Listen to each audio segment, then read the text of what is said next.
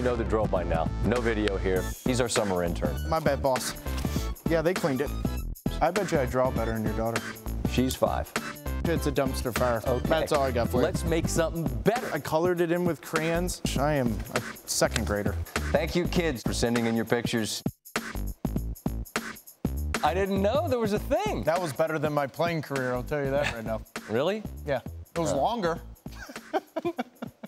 That was awesome. We had fun little drawings. We have more drawings. Summer intern Taylor Twellman is here. Hashtag Draw the World Cup. And we have a special appearance today. This is amazing. From Mrs. Brennan's class. They're from Dobbs Ferry, New York, Springhurst Elementary. Without further ado. Hello, Scott. Today is our last day of school before summer. But don't worry, we still have your soccer coverage. You're welcome, SVP. Love it. Love it. How about Brazil-Costa Rica? Isabel took care of drawing that one for us. We have a bad beat in this one. I hope the children don't know what that's about. No, they won't. We'll explain it later. Taylor's got us covered there. Because apparently by that score, it wouldn't be a bad beat. It's okay. The scores, it's hard to count in kindergarten. Serbia, Switzerland. So everybody gets a trophy then, Scott? That's how we're going to teach the kids right now? The scores, this wasn't 6-5 either. But again, the scores, these children drew for us, and we appreciate their spirit and their passion. I hope the kids weren't watching when the guy was basically nude on the field. Then finally, Iceland, Nigeria, and my folks from Iceland, you guys got to pull yourselves together, make your PKs. That was a huge PK miss. Massive miss. I like the rainbow at the top of that one. Yeah, that was Stella. Thank you again to Mrs. Brennan's Dobbs Ferry, New York, Springhurst Elementary group. Our child has drawn for us. What can you tell us?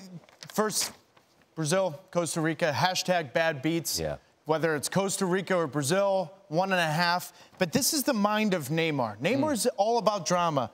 Would I get more attention if I dated a Kardashian? Were the ramen noodles a better look for my haircut in the first game? How many goals am I behind Pele and Ronaldo? If people think Pepe dives, watch me.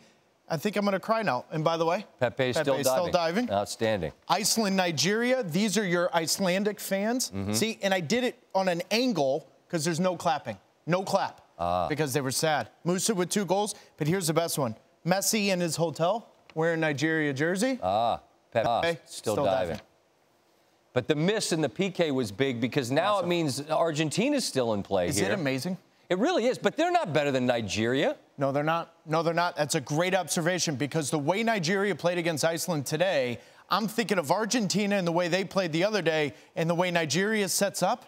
Argentina's got their hands full because they do not match up well with Musa and that counterattack. Argentina can't defend anyone, and yet now they're going to go up against Nigeria. Everyone sits here and says, great, Argentina's got a lifeline. Yes, but I'm not completely sold they know what to do with it.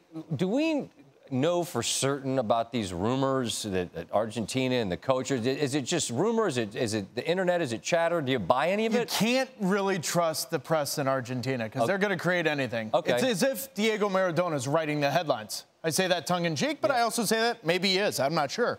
But when you look at Argentina right now, doesn't surprise me whatsoever. No. I said they were a dumpster fire coming into the tournament. They're a dumpster fire right now. But they have arguably the best player in the world. He could save them again the way he did in World Cup qualifying. And then all of a sudden, everybody's saying, hey, Argentina's good again. 2 nations that will be in rapt attention over the weekend, Germany and Mexico, as we look ahead towards the weekend. What's more important?